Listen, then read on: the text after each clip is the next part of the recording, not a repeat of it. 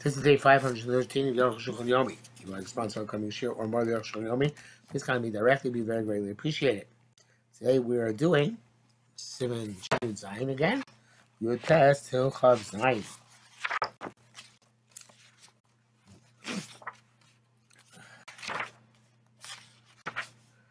Tolas the Korea. Because the Gam Rambam Per Yud Din Yulav Zel Shon. These are derivatives of Korea. Can Fark the Yoros Bukim, so you take apart papers which are glued together, roast bukim or hides which are glued together. Velois come in Kalka Vadi, you didn't have mind just to ruin them. Harezis plus Korea is derivative of Korea, and you are liable at Kalasharo. Korea custom be called them a Korea not lead for. By ripping, it said previously that somebody rips in order to sew, that's an issue. Korea if somebody rips in order to cause a loss, pottery is examined. Einsham. Over pay Piruk Nieros Locos Sabloshan Zet. But by separating pieces of paper which are glued together, it doesn't write this language. Nearly Mishum Kol Korea Humakaka. So what Arukh HaShulchan suggests is because any ripping is ruining. And it has to therefore be in order to sew up in a better way. But in separating papers, not every separation of paper is ruinous.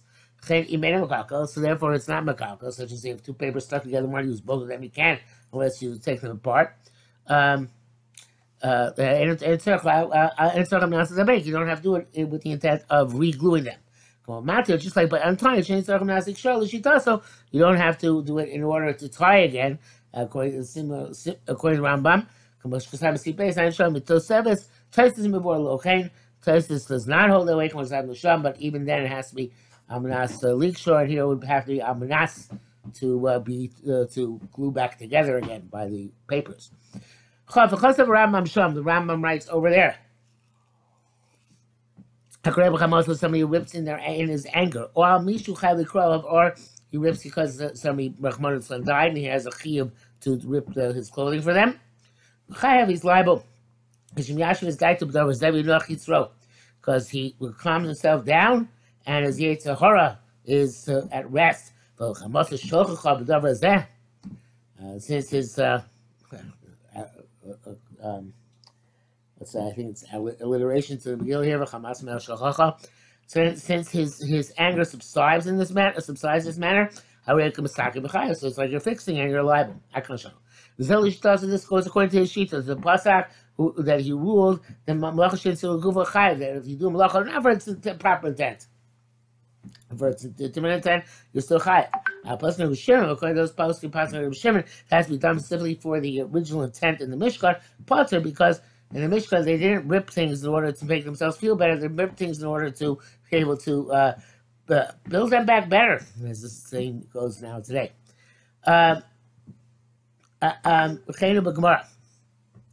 Rashi's out. According to Rashi, even example, if you do kriya on a person who died, where you're an obligation to do kriya.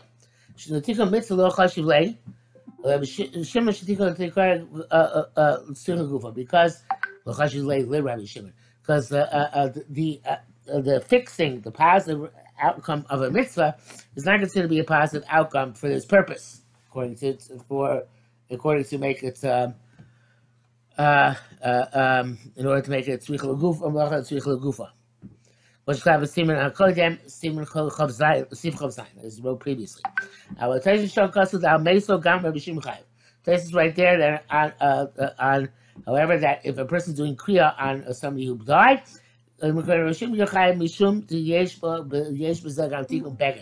because you're also fixing the garment in this way. What do you mean? Interesting. It says,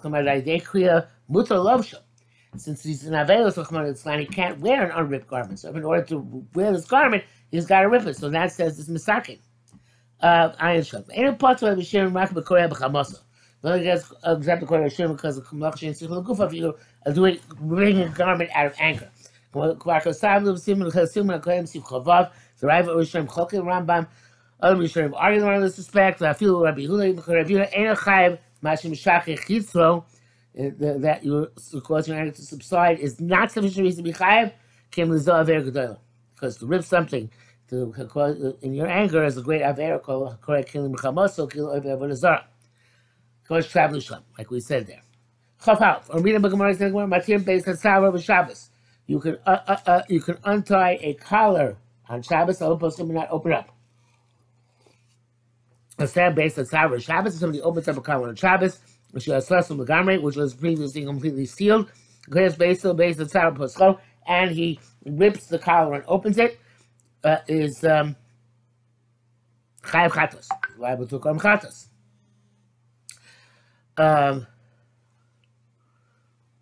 Rashi, the places, Pirshu, Poskim Michadash based on Savar. They say you open afresh, again, the collar. Which is completely closed. The correct is based on Savar, Posco, and they rip open the collar and open it. Can't be Rashi Mishum Marka Patish. Liability because of Marka Patish, Zelka Marka Malachas HaChaluk. Is the end of the malacha of this garment. In other words, it's a new garment. They seal the collar in the course of making the garment in order to, I guess, have the shape better. You find that today. Sometimes the pockets, they come sealed shut. So it was either actually fresh or, I guess, in other words, this is the first time the garment is going to be able to be wearable. Umatir based on Savar, and now he explains it's not just when it's new, but also it is when it goes to laundry. They tie it at the time that they launder it. Is a knot which is intended to be open. Therefore, it is mutal chatchila. Oh, this is a separate thing. Sorry, no. When one which is done the time the laundry is done, that is mutal to open the chatchila because it's made in order to open up, and opposed to the new garment where it is being opened and wasn't used to be able to use as a garment before this. Ram, however, doesn't specify what scenario you're talking about. He just generically says,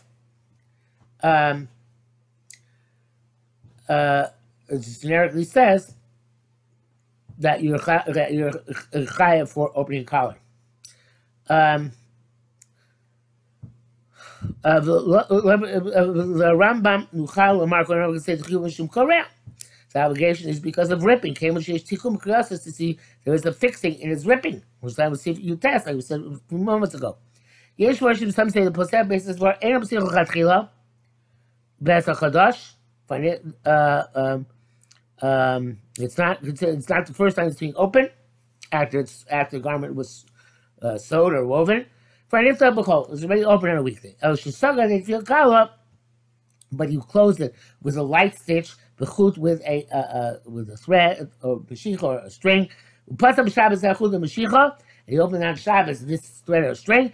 Chay meshugmar clay keli. Because this is the completion of the keli. I guess recompletion. I guess the keli. Brings that back as kes mishem ripim repairs Rabbeinu Chanana. Chelis b'shem b'nosha Rambam say Maser Kech. Fiza as Yishab because the Gemara Sham Dimam Bezel Gubas Chavis Ayin Sham. Taizeh Chibur Mishin Luchav for Ayin Sham. Taking the lid of a barrel is not a problem because it's not a chibur, it's not mechuber. Even if it's sealed shut, it's still not a true chibur. As opposed to this being sewed shut, it's true chibur, and therefore to release it on Shabbos would be chayav because the Gemara Keli. Chabes. Zelshon was saying about the Shulchan Aruch. The authors of the Shulchan Aruch wrote as follows. Material based on Savor Mikesher Kosher B'Koyves. You're allowed to untie the base of Savor, the collar from the knot which is made by the launderer. It's not a permanent knot. You can't open it afresh. Again, it means new or not quite new because you had a collar while you were sewing it and then you sewed it shut. But it's the same thing as being brand new. That's also Mizrakim Manahu, that's the Raisa because you're fixing it. I think we're Niftach.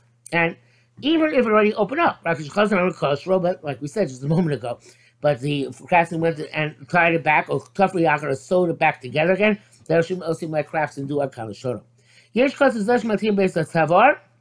Those that say that what you're allowed to undo a collar. Zekshin Ladir Biyomei. That is when they normally undo it in the self same day. Says Arukh HaShulchan, many commands. I'm astonished at this. They came out of Busa. What's the Kiddush? Michael Mashwan, Hashas, let them remember Savor. It's a knot which constantly comes in and out. What's the Kiddush telling us you could open the collar? Shouldn't come out so when it becomes this, maybe you'll say, it's going to tell us that it's not a craftsman's knot. The Zen Yichel that's the Ram, that makes sense because the Ram says that's the normally a craftsman, not your chayav. That's why you're not. That doesn't work according to the Rashi Tesis, who says the only difference between Kayama and natural Kayama. We don't take into account whether a craftsman or not craftsman. But the Lashon Shem Shulchan is custom to Shulchan, Lo Mashulchan. Also, the Lashon Shulchan wrote that it's not Shulchan, does not seem to have anything to do with craftsmanship. The other side, the Kesher said, Kama Yomim. So Arukh HaShulchan wants to say that this knot stays there for several days. As long as the laundry process is taking place. Nevertheless, you're allowed to open that knot deliberately. Since it's made to be opened after the laundry, and this is Shas telling us that even though that you're allowed to open in the middle of the laundry, that's not going to be truly binding and shut again.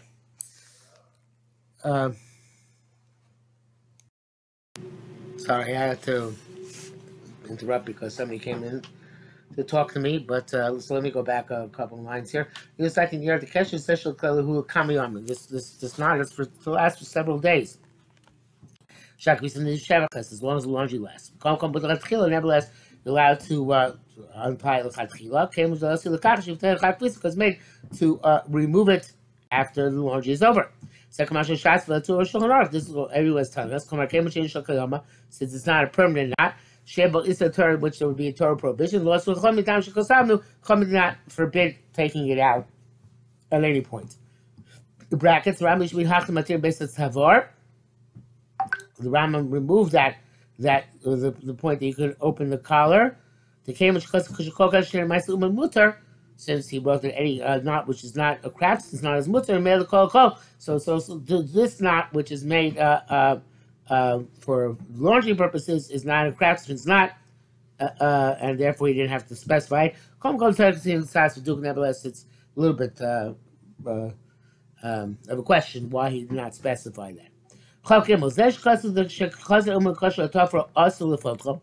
was she wrote that when the craftsman tied it or sewed it, it's forbidden to open it. And we're not talking about craftsman's knot. You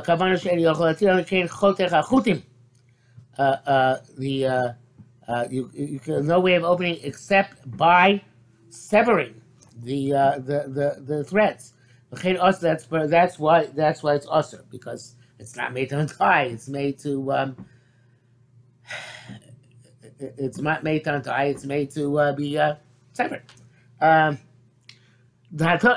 Torah Hitiru, they allowed you to untie where you can untie, but did not allow you to cut the threads. Even though you're ruining it, nevertheless, it's a rabbinic prohibition.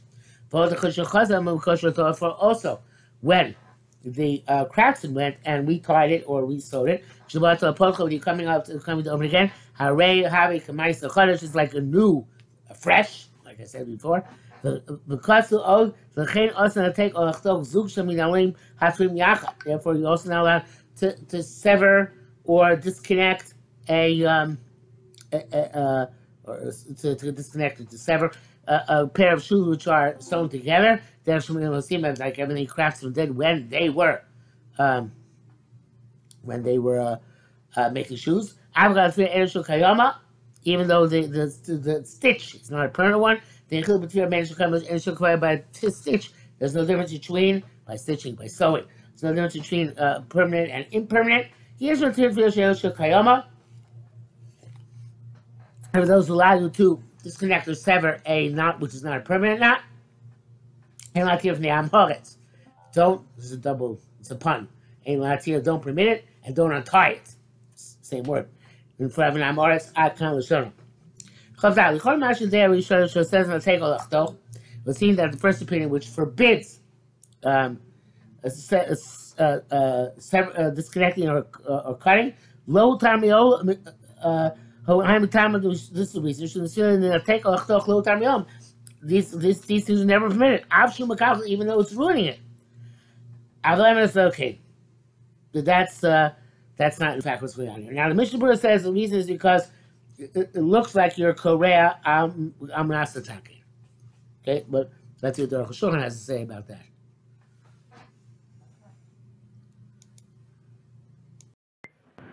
So the Arukh HaShulchan says,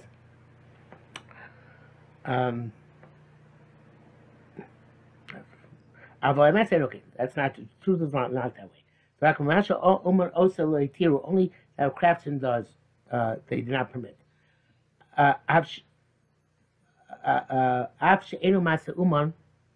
Even though it's not a craftsman's knot, but not a craftsman makes, is also to open. Okay, it's an interesting distinction. Can come out because nevertheless it's like a new thing. Like the second interpretation in the previous if where it says you can be matish lebnei ha'aretz. Because it's not those who are permitted in that case because it's not part of the work of the shoe. But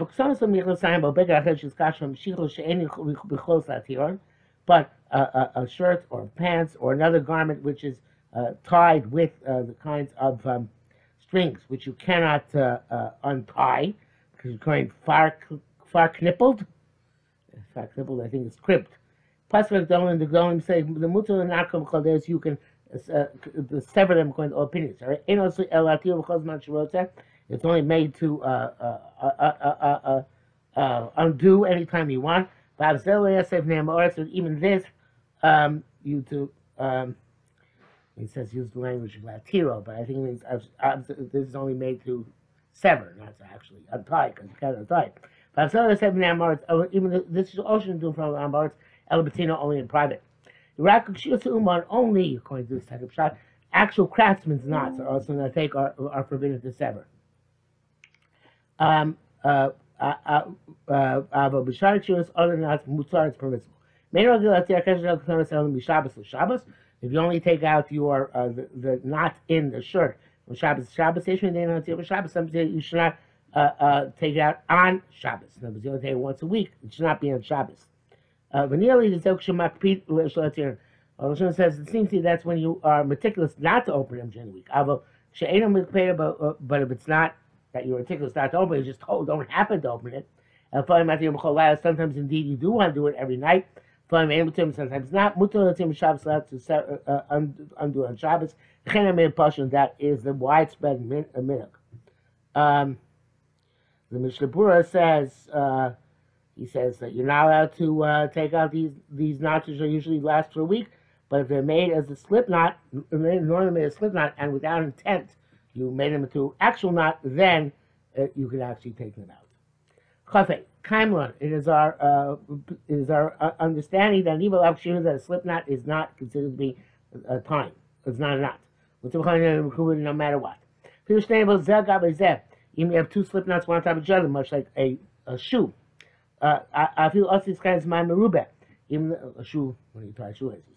And even if it's made to last that way a long time, it's not necessarily to be tied. But even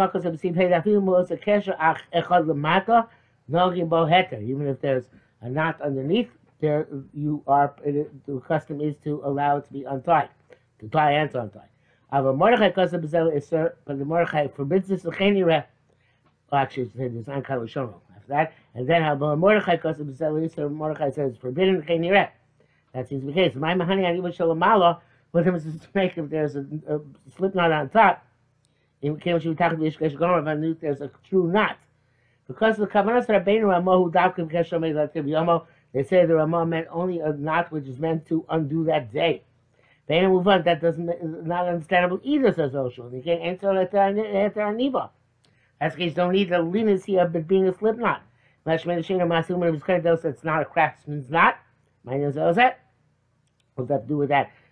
Whether it's whether it's a slip knot, whether it's not underneath the slip knot or not. That's because Ray wrote that a true double knot is forbidden because it's considered like a craftsman's knot, which some of the sieve test. Marshall therefore comes to say the maniba garbage sure, but it's a slip knot on top of a regular knot. Ain't okay, it's not like this. Okay, maniba garbage sure made this man kabi. So therefore, a slip knot which is on top of a knot which is meant to last for some time, like a lulav, etc. Also, b'Shabbos Yontif, you're not allowed to undo on Shabbos Yontif. Vein lasos el aniva, and you should only make a slip knot or aniva gam or a slip knot on a slip knot. Of course, we're machmir not to make a double knot in a shoe because it's really a slip knot. It's a slip knot on a slip knot on a slip knot. The bottom, it's not really. It really is the same as a slip knot because it's not a true knot. It doesn't hold together. So it's a three-ply, three-side slip knot. That we're machmir because it's usually made l'man yam yamrim rabim. But actually, you take it out every day. That's it. But the evidence would be okay to remove it. But l'chatchila, since it's it can be a permanent knot, therefore we don't do it.